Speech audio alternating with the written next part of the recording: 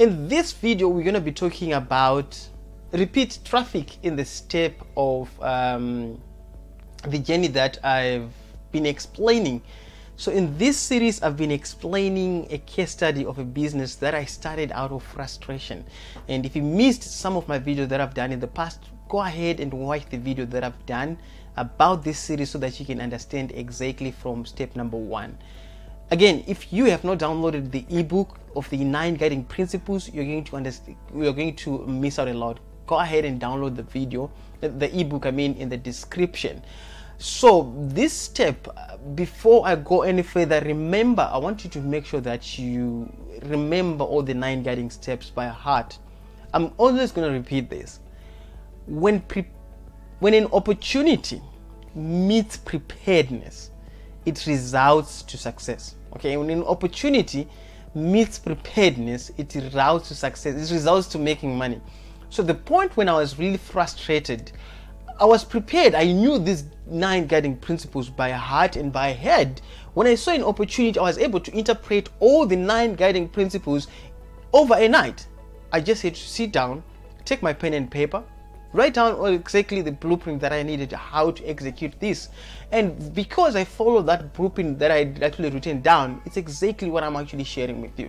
So let us repeat those 9 guiding principles and you should be able to shout them out with me. Step number 1, we are looking at learn it all. This is whereby I spoke about the idea of reading books. Look at these some of the books that I've actually read, just some of them. On the topics that you really want to understand. You don't have to really read about digital marketing, but if you want to be a lawyer, read about law and things like that. So the second step to that is market research. Okay, finding out what people need. Again, you need to look at some of the daily experiences that you're experiencing, the frustrations, the problems that you're facing, and how you can actually solve them. The third part is to build a product, create a product, or find someone whom you can partner with, or a service or a product that you can market and get a commission. It could be 50-50 or 70-80, 70-30, or whatever agreed amount that you can actually do. And then when you create the product, you need now to create the buying environment. Now the buying environment, we're saying that, think about this when you're actually opening up a shop. And when you're opening up a shop, you need to find customers. And when you find customers, they need to buy from you in a very clean, nice environment. Take that concept and put it online. You need to create a very nice website, a community. It could be on any of these social media platforms, and make sure that community is clean and it updates information that is able to help people. After creating the buying environment, you create the traffic framework, which is what I've explained in the previous video. In this video, now we need to explain and talk about the repetition of traffic. One thing that you need to understand when it comes to an online business, a lot of these gurus, they speak about making money while you're asleep. But guess what? Look at their social media presence. If really they're making money while they're asleep, why do they continue to market and talk about their business? The simple answer to that, as a beginner in digital marketing, you need to understand that traffic is the lifeblood of an online business. The day that you stop marketing and sharing about your brand out there is the day that you're going to drastically suffer and not make some money. So you need to continuously non-stop market your business. Look at all the renowned digital marketers in the first world countries. Look at what they do. They continuously speak about their business. And at the same time, they share the money. When you look at the money that they've made, you will like, wow, that's a lifetime income. But why is it they continue to market their business, and why not you? Now let us look at the strategies exactly that we have deployed in terms of this business that we are talking about as a case study. So I have my computer here, and I'm just going to read out some of the things that I've actually the notes that I've actually done. So the first thing that you want to make sure you do is that overall you need to make sure that you leverage word of mouth. Word of mouth in terms of marketing is the most powerful marketing tool that you can use. And how do you leverage word of mouth? You just leverage word of mouth by offering a very good service that people are going to be sharing with their family and friends. Just like how you go out and go to a nice movie and you can't wait to share that on Facebook. People naturally do that. When they go to a class and they're happy with the service that you're offering, they tell their relatives and friends that the class was really amazing. And when that happens, when your word of mouth grows, then you are in business. So in order to do that, there's different methods. Remember, I said the framework in the previous video can be the same, but there are different techniques in which you can drive traffic. So let us repeat the framework that I've actually explained in the previous video, because I know that by head as well. You need to know that by head. Now let us go ahead and explain what I've actually spoken about. I've spoken about learning the concept of a sales funnel, and then looking at your market and creating that similar sales funnel in a way that fits your market. Okay, so in this case we have traffic source, that's point number one. And then point number two, we have initial conversation where you speak to the client for the first time. And then number three, you have the slaughter room, in our case, which is the Facebook group and the WhatsApp group. Okay, this is what we had.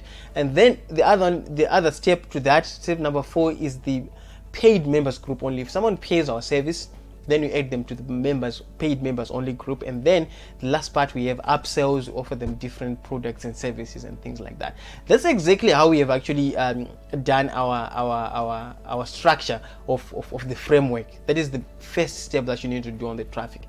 And then now you need to work on number one, making sure that you keep on feeding number one as much as possible. As you keep on feeding number one as much as possible, all these other parts are going to be filled out.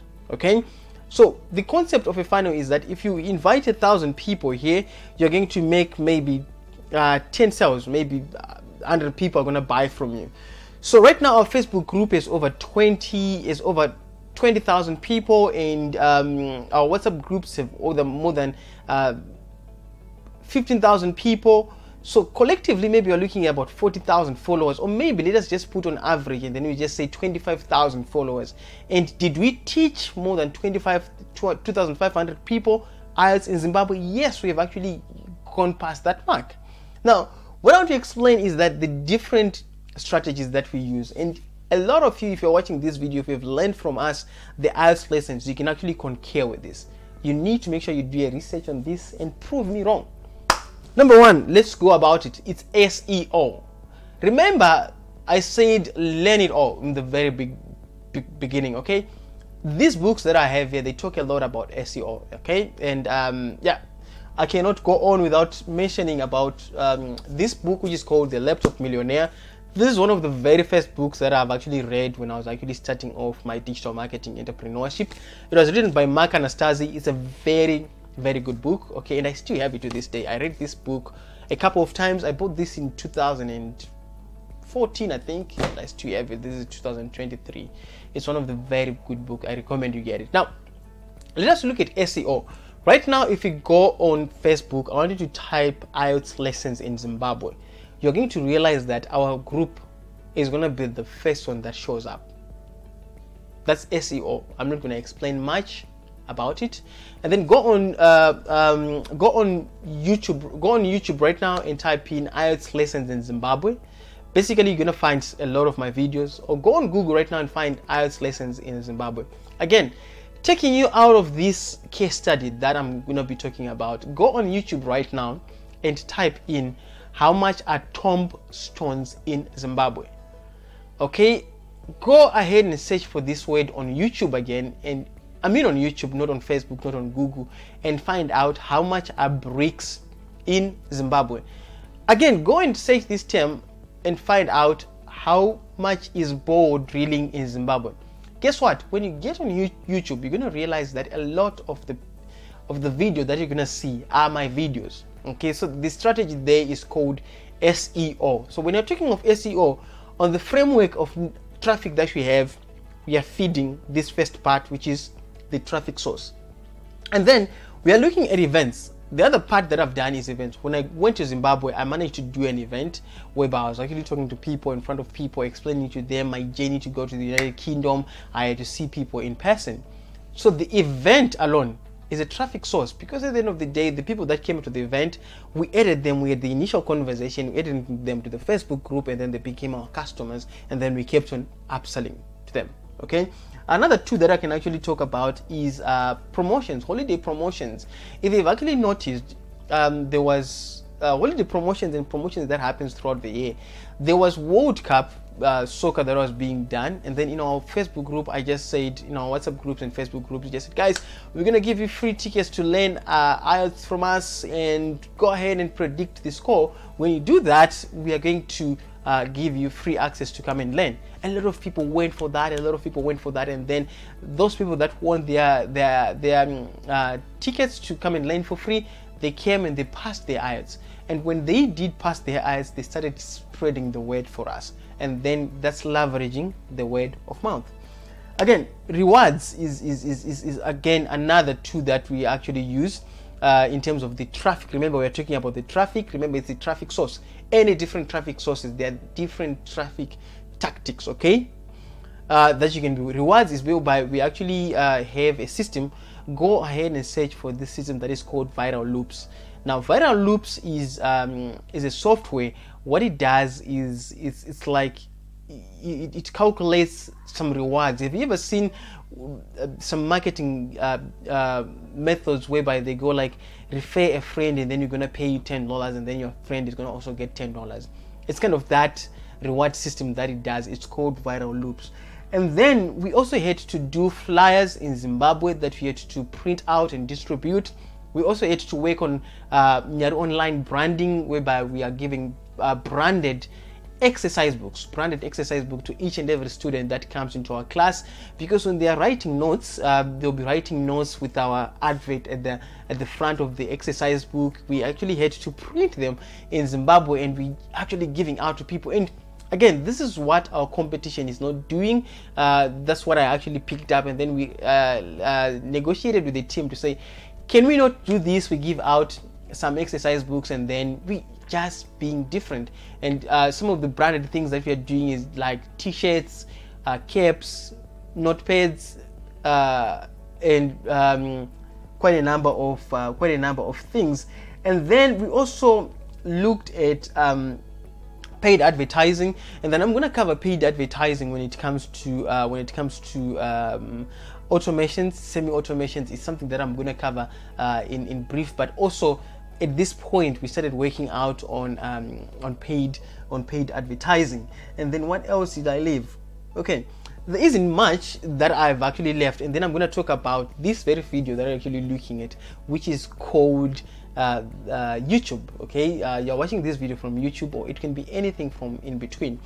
So as we created the Facebook groups, we realized that we wanted to create engagement. We wanted to create engagement to have people talk. So one thing that you need to understand is that when it comes to social media, people go crazy about social media. People spend a lot of time on social media. And guess what? The tricky part about social media, especially Facebook, let me explain. The way Facebook works is that when someone joins your Facebook group and then you post something and then they like that post, the next time that you post, they're going to get a notification that Kuda Online is posted. And again, the next time that you post, they're going to get an email that says Kuda Online is posted. So if you look at our Facebook group, it has got over 20,000 people right now. And if you look at that, I'm the one who is talking a lot. I'm the one who is posting a lot. Okay. And when I post like that, when people like, comment, they're creating a social relationship with me. The next time that I post, they're going to get notified. So we are having engagement stereos, especially again on our WhatsApp groups.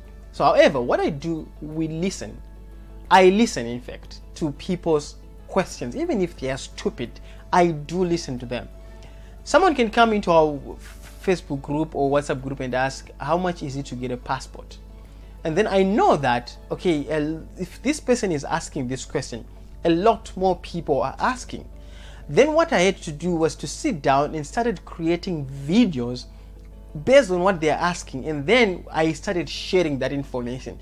So instead of answering that person to say, passport is 120 to get in Zimbabwe, or passport is 220 if you want the emergency one that comes out of 3 days. I don't reply a message. I go ahead and write an article. I go ahead and create a video and then send out to people. So the reason why I create a video is there's a concept that is called one to many. Okay, when you create a video, I've created the video once and then I've educated a lot of people. So one of the videos that I've actually done in less than a month, he had 40,000 views. Okay, I was like, wow. And the video is like 11 important things that you need to do before you leave Africa as a nurse aide. So the videos are topics. The topics from for the video that we create about nurse aides are the topics that people are asking questions. Okay, another tricky thing that we have actually done is that if someone asks a question in one WhatsApp group, we then share that question in different WhatsApp groups. Okay, and then we come again and post that question on Facebook, and a lot of people will share their ideas, their opinions, and when we do that, we are creating engagement.